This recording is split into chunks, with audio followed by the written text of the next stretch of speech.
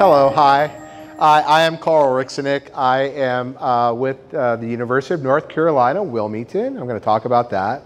And I also have a spin-out company associated with the research that I did there at the university. The company is called Lapetus, and we'll get to that in just a moment. But before I get started, I had 10 minutes, but I have to plug the university. So as we start to think about AI, it's a huge topic. I've spent the last 30 years, believe it or not, 30 years in the area of AI. My first paper was in 1993, yeah. And it happens to be on generative AI, but it was a term that wasn't even known at the time. So we were doing some really cool work as an undergraduate student, okay? And we do a lot of really cool and interesting work at the university around the topic of AI. And in particular, my specialty is around face recognition and facial analytics. It's a field of study that actually got its foothold here at UNCW. We're not going to talk about that today. We're going to talk about just general AI, but I'd love to talk to you a little bit about that later on. But as I'm talking about UNCW, and I'm promoting UNCW more than I'm promoting my company, that's because we are here to facilitate entrepreneurship. And my goal, my desire, is to have more technology-based companies in Wilmington. The university is a great place to bootstrap your technology-based company. We have wonderful students, really smart faculty and staff, and we have great programs for you. So let me tell you a little bit about the programs that we have that focuses on AI. So in our computer science program, we have a concentration on artificial intelligence. This concentration is equivalent to about a master's degree program at any other school in North Carolina. We also had an engineering program called Intelligent Systems Engineering, which blends engineering with an overlay of AI. You're working on hardware all the way over to software aspects of that. We have a master's in data science. We have a master's in business analytics. We also have a master's in statistics. All of these things are central to AI or machine learning. So let's learn about AI. Why don't you tell them the most famous investor that you have in Lapetus Solutions? Who's that? The duck. Oh, well, yeah, we'll talk a little bit about my investor class. Go ahead and we'll talk about Lapetus. So Lapetus Solutions, what do? We are a really interesting company. We really focus on health intelligence, and we focus on lifespan. And so our industry focus is in life insurance. And what we want to do is to be able to dramatically reduce the friction associated with purchasing of life insurance. How do we do that? Well, everybody has a camera, right, or a phone, right? We take a picture, and guess what we do with that picture? We analyze your health. We figure out things like your biological age, your body mass index, and something that's really on the cutting edge. We can also do things like detect blood pressure and things like that, called remote visual photoplasmography. And there's some new work out that's looking at the correlation between your face and cancer. So that's really early work, and so this is where AI is going. AI will be in your health space. We also, our markets are in India, South Africa, Japan. We're doing some stuff with a large reinsurer called Gen Re, which is one of the world's largest reinsurers. And that's in the MENA region, the Middle East, and North Africa, and then North America. That's where we bring our technology back in North America. And some of the things that are really cool that we're doing is in financial services too, and life settlements, and then health insurance. Next slide, please. All right. Oh, what I forgot, sorry, go back. What I forgot to say is part of our investor group is Aflac. So that's what Jim wanted me to share with you guys. Aflac was an early investor in us, and we have some family funds from Europe that invest in us as well. So we are pretty much global players as far as our investment arm is concerned. All right. So what is artificial intelligence? It is this huge umbrella term that captures anything that has to do with the mimicking of the capabilities of a human. And what do we do as humans? What is our key thing? We see patterns. We pick out patterns. We understand things. That's how we understand, through patterns, right? And so AI looks at this, and it encompasses just a lot of different tools, from statistical learning all the way over to what we see today, which is deep machine learning. So we're not going to talk about all aspects of artificial intelligence. It has been going on since the 1950s. The term artificial intelligence was coined in the 1960s. And from then, we've had different types of technologies that sort of led the way. What's really interesting is that we've had 2 winters in AI. And what that basically means is there was a huge promise of the capabilities of artificial intelligence. And then it died. And that happened twice. We will never see that happen again. We are firmly in the AI economy, and we're going to talk a little bit about that. Next slide, please.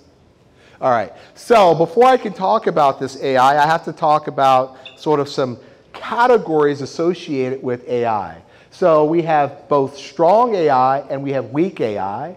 And so when we start talking about strong AI, this is kind of the thing of myth. We're not quite there yet.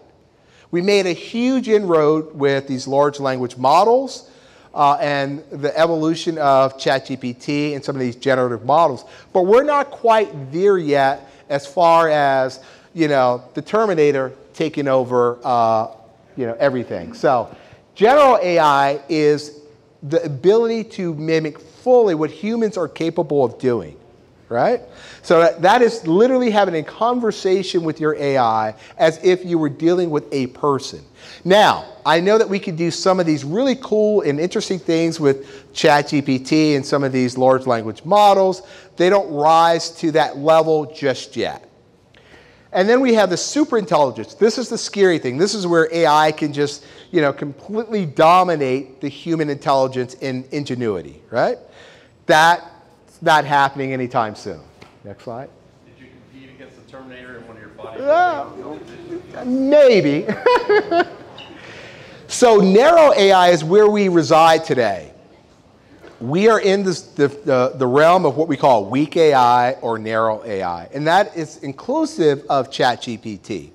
So Chat GPT and these large language models is a complex combination of different AI technologies that come together. And we're not going to go down there, but what I want you to walk away with is what amazing things we're doing with this whole narrow AI.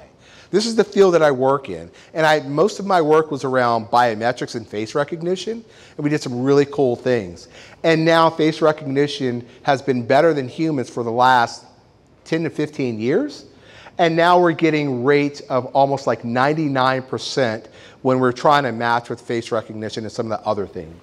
Okay, next. All right, so where do we see this whole weak AI or narrow AI? Well, we started with the personal assistants, Siri and Alexa, Google. The news feeds that you get from your favorite social media isn't AI driven. Now, we can have a conversation about that because that's kind of wicked. And some of the things that they drive us to, your spam filters. When you think about your self-driving cars, your lane keep, all of that is using, although it seems very sophisticated, weak AI. So you may be thinking, wow, when we get to this stronger AI, what is life going to be like? Okay? And so over here, we also have this whole field of generative AI. ChatGPT is one, Google's Bard, Dolly for image generation. And with the generative AI, it really started in the area of imagery, the ability to create imagery from words or to mimic some capability of an artist. That's where we started. And now we have a lot of great power with the text-based generative AI. Now, there are some issues with generative AI, right? It hallucinates. It's like the tequila. we might have had too many shots of tequila and we think we saw something that we didn't actually see. Now, yeah, Jim knows that. So, but we can see that, and that happens often with some of this technology, and it's getting better. And the generative part basically means it has the capacity to create something new. And that's really dangerous when you're dealing in facts and research. So when you're thinking about utilizing the technology, you have to have a really brilliant, smart team that you're working with, like the guy who came before me, to help you to put this technology into play. Okay, next. All right. So I asked these various AIs, what are the big elements, big ideas out there? And so the three large areas of AI boil down to democratization of AI, the generative aspect, and AI for good.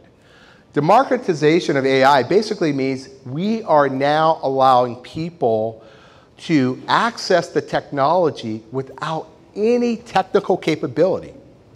Now, I had a job for a very long time because I was like the smart guy who knows how to, do these really cool and interesting things with AI. But guess what? My 9-year-old granddaughter can do things that I can't do, right? So it's amazing what this technology is doing. And it's spreading around the world. So if you want to know the biggest sort of area in which AI, the largest sort of growth area for AI is actually in emerging countries, right? The work and the things that they're doing in these emerging countries with AI to solve their social issues is phenomenal. We don't get a chance to hear a lot about that, but I'm monitoring those things, and it's just incredible what you're seeing out there, okay? Generative AI, I just spoke about just a little bit. It has the capacity to create something from a lot of representations and to build it new. So we have this capability, where it can, in some cases hallucinate, or, in some other cases, it may just spit back the data back to you in a way that you may not want, okay? And then AI for good, this is basically how we use AI to help our sort of society. And there's a lot of great use cases of AI for good that's out there. And so if you're thinking about utilizing AI for good, please come see me. All right, next one. So this slide, this chart is just showing you the investments associated with AI. So one of the things that frightened me over the years, the many years, was sort of China was investing a lot more money in AI than we were, all right? But from this slide, what you'll see is that there is substantial US investment. So China, as a group, was investing a lot of money. Our government wasn't per se investing a lot of money, but corporations are now investing a tremendous amount of their wealth into AI. And what you'll see is that in 2024, there's going to be about a $65 billion investment in AI just in the US alone. So as you're thinking about your next startup, it should have something to do with AI, because that's where you're going to find the funding and the money to promote that, right? So the investment focus is on these 4 areas, which are companies that develop AI models. That's individuals like myself, and all of the academics that are out there. Companies that supply the infrastructure. This is like the Amazons of the world and the Microsofts of the world, who have the data centers and the compute power. And then we have those software companies that deploy AI to solve a problem, all right? And then enterprises that figure out how to use it and capitalize on it. So those are the 4 investment focuses for AI. All right, next. And so I thought I'd add this, and if you want, you can take a little picture of this. This is put out by Price Waterhouse, and it shows sort of where these investments and focuses and where the sort of technology is for various different areas. You simply select the area, and it'll tell you about sort of the impacts of AI across the data that's available for it, and the investment time frame associated with it. So if you just take a picture of this, you can pull this PwC article up and learn a lot more about the industries and the needs in those particular industries. All right, next. And so I came back and I said, I wanted to ask, well, Jim said, what are the 3 sort of big ideas for AI? So of course I have my thoughts, and then I said, well, let's see what Chat GPT says, and then we're going to see what Bard says. So Chat GPT says federated learning and decentralization of AI. What does that really mean? Well, we have companies, especially the social media companies and the Amazons of the world, that have been stealing our data and creating really cool and interesting things. Well, that's not happening anymore, okay? So federated AI basically is, the ability for you to keep your data, okay, and still be able to utilize your data to, create something new and interesting. So it's the sort of keeping of your data and not having it sort of ripped from you or stolen from you. That's what we mean by federated AI and decentralized. The next one is explainability, and that's not what we have today. So we have some great tools, but it's not explainable. We cannot sit there and interrogate and say, why did you come up with that particular answer?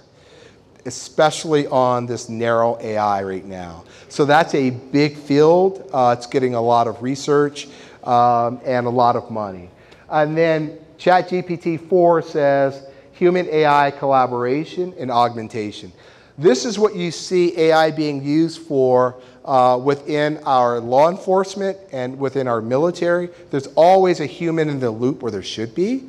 A human in the loop to ensure that the AI doesn't go astray, and it can. Because guess what? We don't know when it breaks, right? It just does, right? Next one, okay. All right, so Bard said, and I'm kind of liking Bard over ChatGPT, just as an FYI.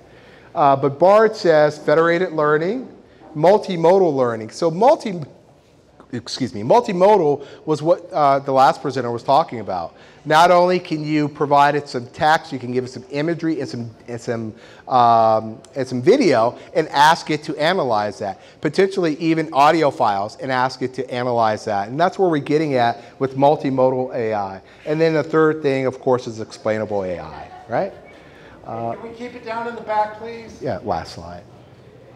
All right. Yeah, go ahead. All right, so I'm ready for some questions, and if you're interested, you can hit me up on LinkedIn. Here's my URL code. And some of the things that I also do is I help companies who are looking for AI resources. I'm helping one company here, Susie over there, helping them to find some AI talent that's going pretty well, and I think they're about to do some really amazing things now that they're bringing in their AI team. And I also do some consulting on solving your particular problems utilizing AI. Question? I was speaking to somebody else at another user group, and he said that he had some fear. He's a leader in software engineering, and he said that he had some fear about AI because there may be bias within the AI. So can you kind of speak to that? Is the large language models, are they biased towards a certain group, or? Well, so in general, AI can be biased. It's based on the data that you present it. It's just like humans. I often walk people through an example of what machine learning looks like. I didn't bring that today. It's really cool. But if we present data to our machine and say, learn this, and if that data has some bias associated with it, regardless of what that bias is, that's the pattern that it's going to learn. Now, large language models, because they are large and they're boiling the ocean, they will have bias, but I'm hoping that it won't be as bad. And they're working really hard, I know OpenAI is, to sort of constrain that bias. But it is a reflection of our society, to be quite honest with you, because where does the data come from, right? So we're cleaning that up. So yes, there is some bias. And I just told you about face recognition, for example. 99.3% accurate according to NIST. But it's not as accurate on me or someone with a darker complexion. Right? Thank you. Yeah. Yes, sir. So as a software investor, every pitch we see now has some component of AI in it. And it's moved from being a differentiator to just price of admission to have a pitch. What would you recommend to entrepreneurs that have some AI component to kind of cut through the noise that is an actually differentiated solution and something real that has real value, and it's not just another run-of-the-mill running stuff through? Right. So when we did our initial pitch and got funding for it some 7 years ago, 8 years ago now, there was no mention of AI in our pitch at all, right? I'm doing things with the face. I'm extracting health information from it. I didn't spend time saying this is AI and this is how I do it. I talked about the use case and how it's going to move the needle for that pain point. And that pain point for us was life insurance companies who took 45, 90, 135 days before they return an answer to you, when you could do that in 4.5 seconds, right? By uploading a picture. I would tell entrepreneurs, it is understood that you're going to be leveraging this technology, but that cannot be the center of your pitch. All right, sir? Well, yeah, so I don't know if people are familiar with the Tesla robotic driving, so AI driving. Yes. And how long they've been working at that. And there's been so many different companies working on AI driving. Yeah.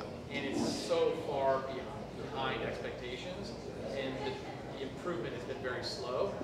Yet, as soon as Chat GPT on the generative AI was released, it literally overtook the world. Yeah. And it exceeded expectations by tenfold. So from your standpoint, from like a researcher, an academic, an entrepreneur, can you explain why AI driving, the AI robotics, is so far behind the large language model AI? Okay. That's a great question. And here's how I'm going to put it. Can you repeat the question? Yeah, so the question is, why is AI driving behind the curve relative to what we see with these large language models, right? I capture that. And so I'm going to answer this a little differently.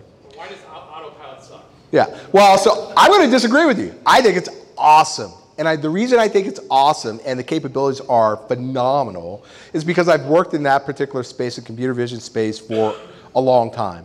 One of the first things that I did as a graduate student, not using cameras, but just to teach my car how to auto park, right? Just that sort of thing. And it wasn't a car, it was a virtual thing, how to back up, turn into these things. That was back in 1995. My Genesis out there, I push a button and I drive and it says, stop, I'll park you here. I'm blown away.